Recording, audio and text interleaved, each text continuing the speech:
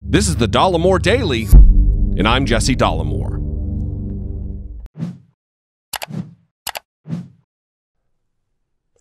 The final adult in the room has left, and we should all be very afraid at who it is that remains.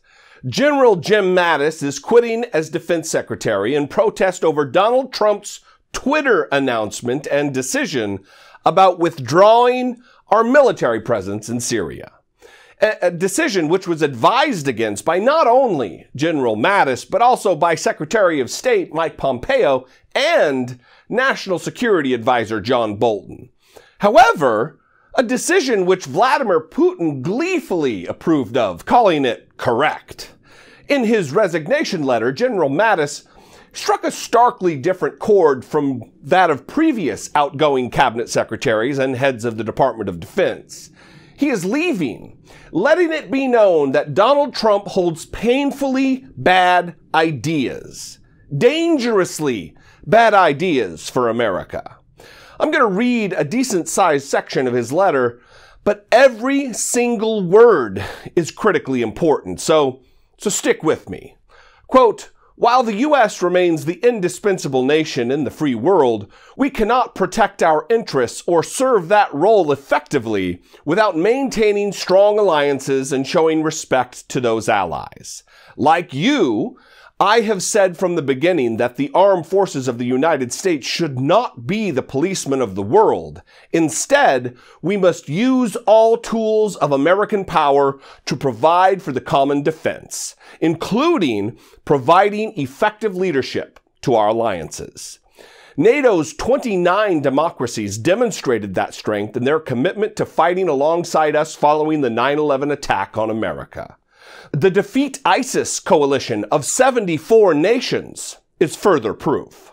Similarly, I believe we must be resolute and unambiguous in our approach to those countries whose strategic interests are increasingly in tension with ours. It is clear that China and Russia, for example, want to shape a world consistent with their authoritarian model, gaining veto authority over other nations' economic, diplomatic, and security decisions, to promote their own interests at the expense of their neighbors, America and our allies. That is why we must use all the tools of American power to provide for the common defense. My views on treating allies with respect and also being clear-eyed about both malign actors and strategic competitors are strongly held and informed by over 4 decades of immersion in these issues.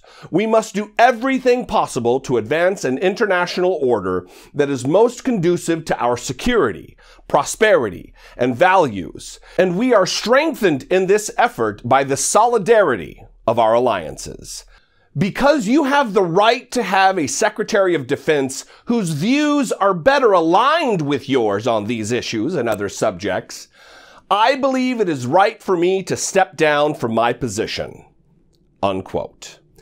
In short, what the ubiquitously respected United States Marine Corps General Jim Mattis is saying is, Donald Trump doesn't believe in using all the tools of American power to provide for the common defense of our nation against authoritarian powers like China and Russia.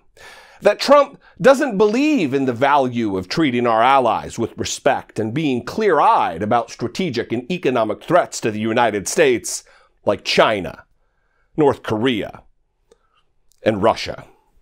This had better send a chill throughout the halls of Congress. Our country is in chaotic turmoil under Donald Trump, and maybe more this week than at any other point during his first 2 years. Our government is on the verge of shutting down because of Donald Trump's adherence to the whims of his white nationalist base and hateful gargoyles like Ann Coulter.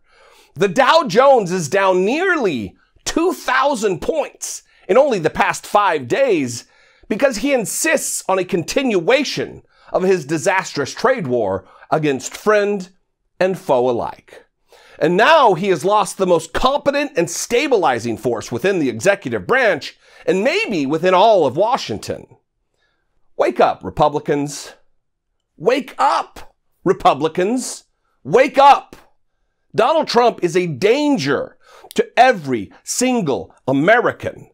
Donald Trump is a danger to our values. Donald Trump is a danger to our very way of life. And if you choose to do nothing, if you choose short-term political expediency over the long-term well-being of our country, you will be judged. Because someday, very soon, Donald Trump will be gone, and this will all be over, and you will be held to account, called to the proverbial carpet to answer for your crimes. And a then healthy America will not be merciful to your inevitable pathetic excuse-making.